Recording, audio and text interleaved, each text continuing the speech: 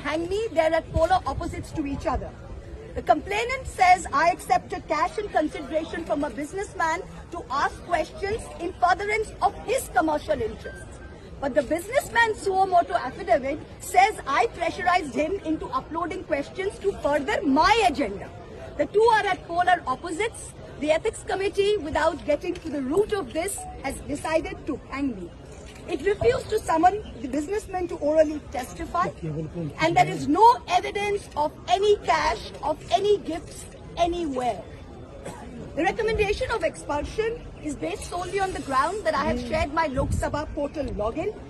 There are no rules whatsoever to govern the sharing of logins. As the hearing of the Ethics Committee demonstrates, all of us MPs are conveyor belts to get questions from the public, from citizens, and to voice that in Parliament. What is important